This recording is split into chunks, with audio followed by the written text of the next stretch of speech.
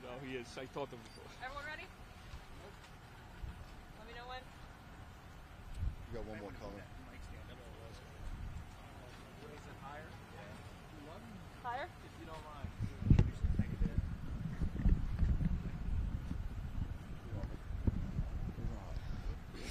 All right. Okay. Just start with your name and your...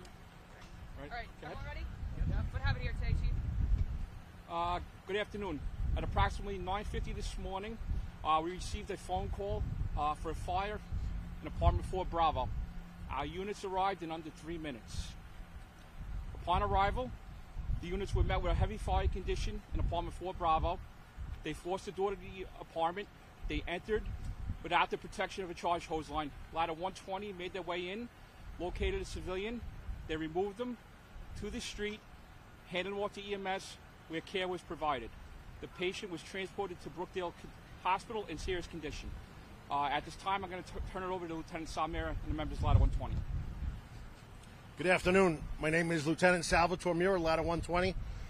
We were at the firehouse when the alarm came in. We received a report of a fire in the building behind me.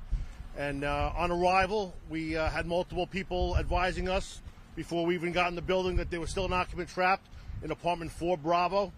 So we knew that we had somebody in there that definitely needed to get tended to. So myself and my inside team immediately ascended to the 4th floor, where when we met in the stairwell, we came out of the stairwell on the 4th floor. We had a heavy smoke condition, and we knew we had to get in there because, like we said, we knew somebody was in there and they were trapped.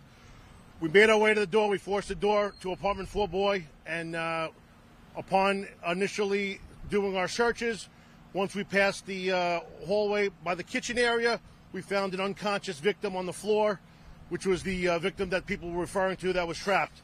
I immediately radioed to the command post that we found a unconscious civilian and that we were going to prepare to package the patient and remove the patient outside of the fire area, which later on one of our firefighters brought them down to EMS. EMS transported to the hospital, and we're just hoping for the most positive outcome that we can have. And I just want to say everyone did a fantastic job. This is what we trained for. This was a live opportunity to practice what we trained for, and everyone's teamwork was the reason today was so successful. So I just want to commend the guys and girls that were here today. Everyone did a fantastic job. Thanks, Lieutenant. Any questions? Sure. Where the person was unconscious, trapped, what was the fire like? Was there heavy smoke? Like, When we got into the fire department, there was heavy fire conditions, and the hose was in the process of being stretched, so we didn't have a hose line to protect us at that time. But like I said before, we knew somebody was in there, so we couldn't wait. We had to make a life-saving decision, which is what we trained for, and we did it, and positively it worked out today. There's a risk obviously involved. We had to pass the fire without a protection of a hose line, but we knew that we had to get somebody out safely, and that's exactly what we did today. We had to pass the fire area to get to them. We found them, and we got them out immediately, and the EMS took over as far as patient care went, and we're just hoping for the most positive outcome we could get. Some folks around here calling you a hero. What's your response to that? To being a hero?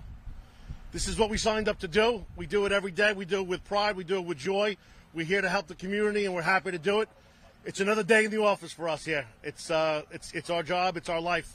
So are we heroes? Some might say so, but to us it's a job, and we love doing it. We do it with passion, and we come here every day to do it with a smile on our face. All right, anyone else?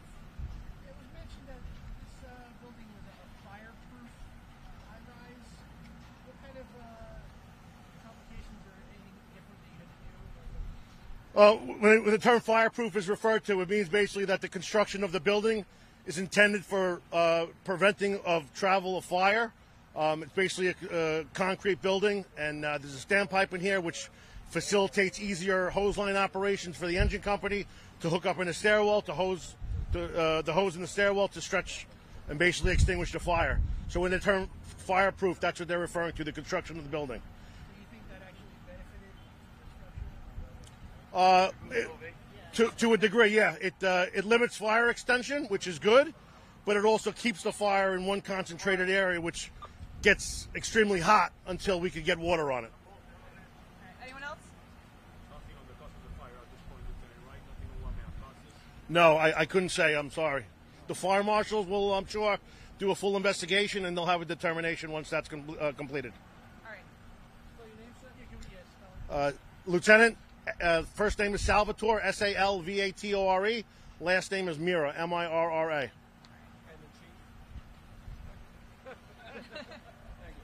All right. Makes it easier. I don't know if I got it. Sorry, one more time. Okay. Thank you guys. James. Good? Yes, we're good. I think